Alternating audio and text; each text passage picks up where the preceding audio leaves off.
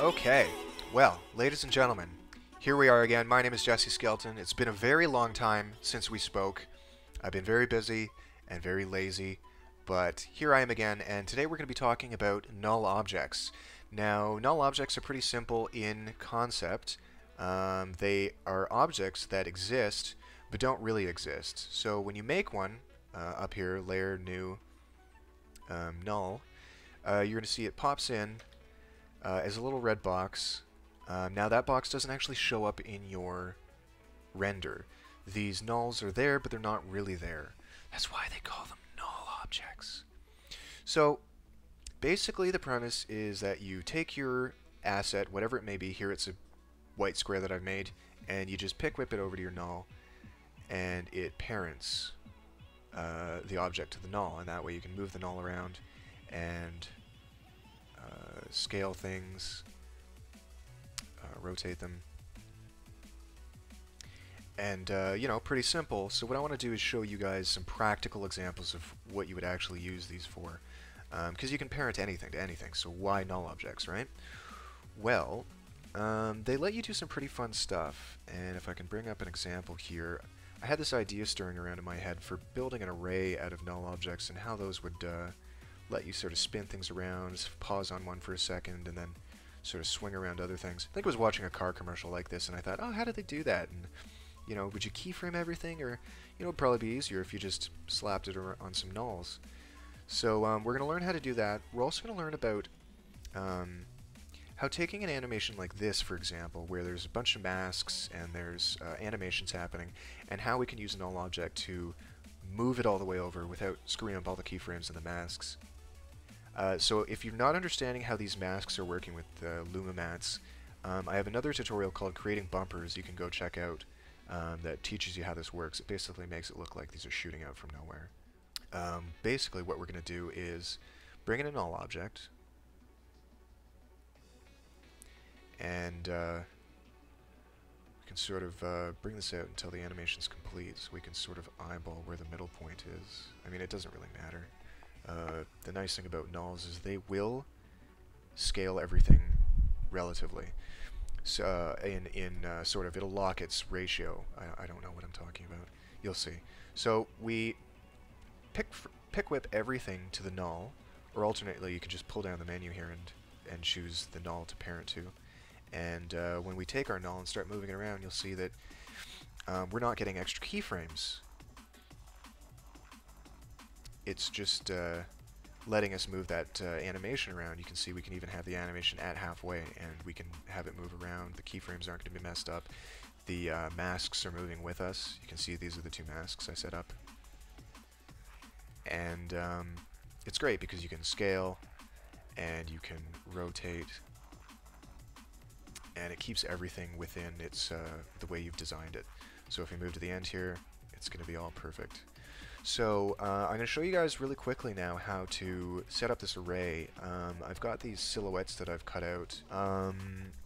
Okay, something very important here to remember when setting up these files. When you are going to do this, the objects that you're having spinning around each other can't be vectors. Okay, they have to be rasterized images, because if they aren't vectors, they're not going to show up in 3D space properly. This one will be in front of this one, okay? Even though in 3D, you know, it's behind, so you may adjust your layers, but then this one will be in front of, you know, it's just not going to work, so they have to be rasterized. And because it's a JPEG, it has a white background, so what's going to happen is when we put one guy over top of the other, you're going to see we get these clipping paths, or these masks we don't want. What we're looking to do is use the linear color key, and what that's going to do is actually allow us to choose the white. And let's just bring this guy over top of one of these characters here, and you know, you can see it's a little messy, but we can actually go into the settings here and start playing with the matching tolerance. And we can always turn the softness up, maybe, and that should help. Okay, not perfect, but you know what? With more tweaking, it actually can get pulled off. So, you know, linear color key isn't perfect, but it works. If movements are quick, nobody's going to notice. So what we want to do is we want to just apply this color key. We can use the same one because they're all pretty much the same. Just copy that, paste it to this guy, and we're going to copy it and paste it to the woman. Well, we've already copied, we're just pasting. Okay? Okay, so the next step is to bring ourselves into 2 views and make all of our objects 3D. And what we need to do is, just to help make this look a little better, we're going to do a few things here. We're going to add a ramp to this guy. But we don't actually want his feet to be white. We want them to be darker. Okay, so it's just a little bit of color change so that it looks better. Because the flat black is annoying me. I don't like the way that looks. Okay, bevel and emboss. And, you know, he's looking pretty... actually, that looks like crap, but you know what? Who cares? Okay, so we got man number 1. Take that bevel off because it looks like crap. Ramp on these 2. Okay, so we've got these 3 people. They're here in this 3D space here. We're on the top view. Let's just lock this background so we don't start hitting that accidentally. And what we need to do is, you can bring in a guide of sorts. I've done this with the star tool, but I think the circle tool or the ellipse tool would actually be a little bit better. So we hit apostrophe to bring up our safe zone so we can see where the center is. Click, then hold down Command. We can start creating a circle from the middle. It's not perfect, but you know, it's fine. So we've got this circle now. What we want to do is take it, get rid of the fill, and put a stroke on it. We're just creating a guide right now. Okay, this is 3D. We're going to make the circle 3D. Hit W for rotate, and then we're going to rotate the x-axis until it is horizontal with the ground, I guess you could say. Okay, so it's completely horizontal now. We've got this nice guide.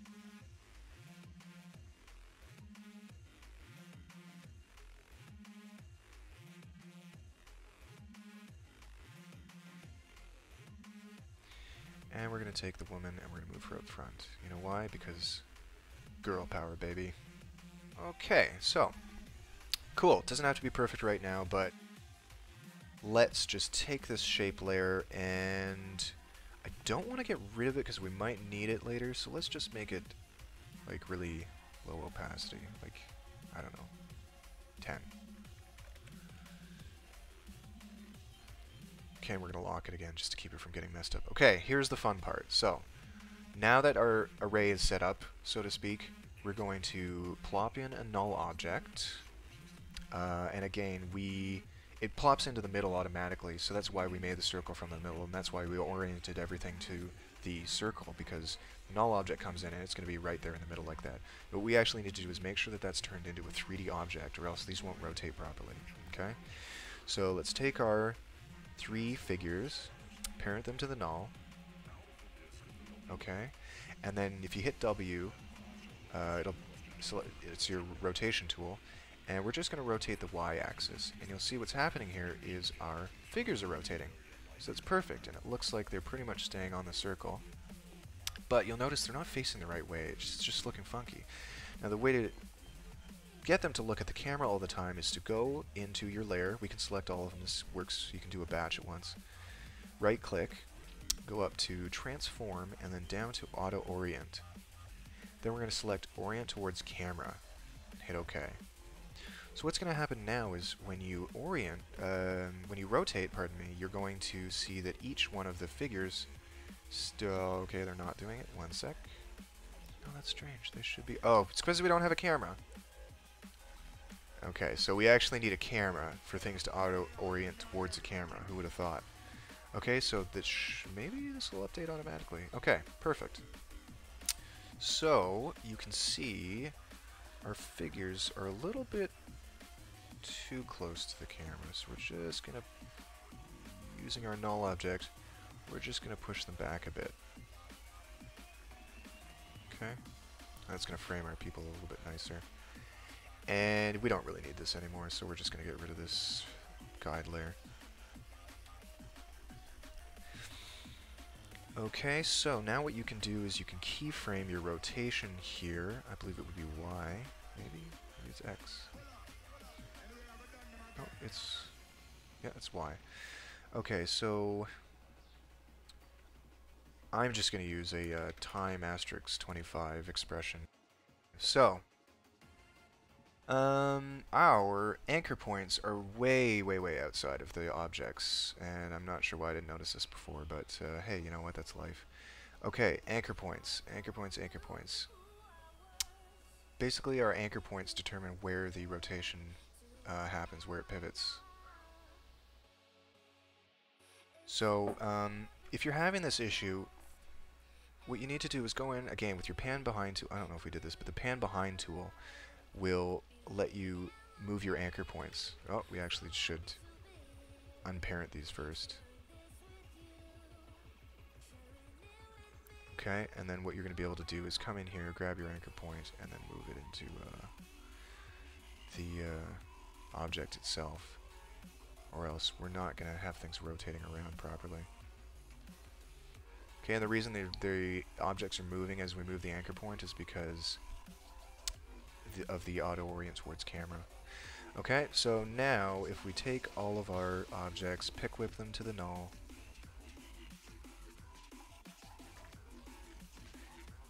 it should, yeah, there we go. So one guy gets up to the front. Okay, so he gets featured, then it spins around, and the next guy gets featured. And you notice you really need to make sure you're spacing your things out properly, or else, you know, you're going to go to this guy and the woman won't be in the right spot. So, you know, I'm not going to get into it now, but it takes a little bit of playing around to make sure everything's in the right, you know, located around the null evenly, or else you're going to get weird stuff where people don't show up properly, or they're not spaced out properly. Okay, so now that we've got everything set up in 3D space, there's a really cool technique I wanted to show you guys called depth of field, and it can be found in your camera options, and it's usually on by default. And essentially what it does is, you'll see this in a lot of motion graphics, you'll see it in a lot of photography and film. It's a really cool technique. It essentially makes everything outside of the focal point blurry. So you'll see here the woman in the foreground is nice and crisp, and the guys in the background there are they've been blurred out. So this is controlled by the focus distance and the aperture. The aperture controlling how crisp or how blurry or how sensitive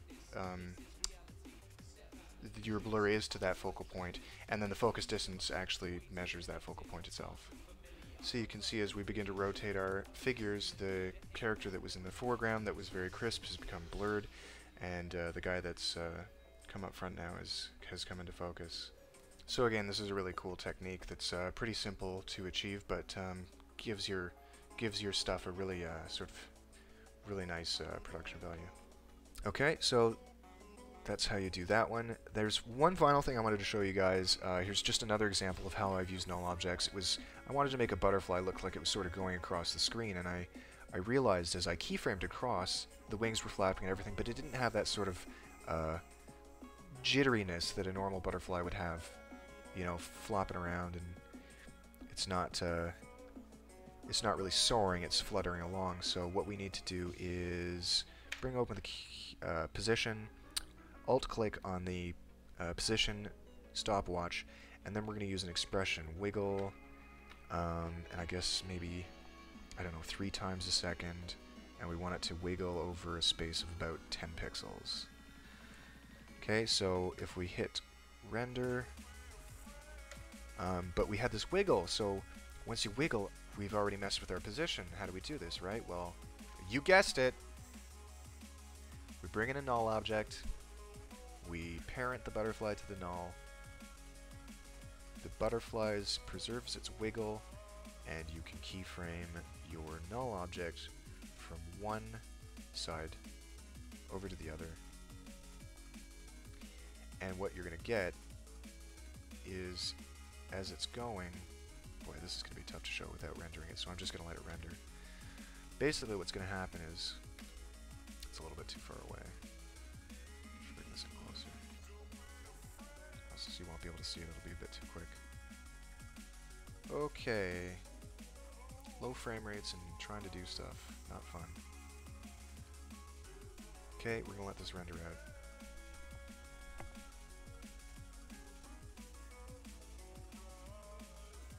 So you can kind of see what's happening now, right? The butterfly is following the null, which follows a straight path, but the butterfly itself has a wiggle on it.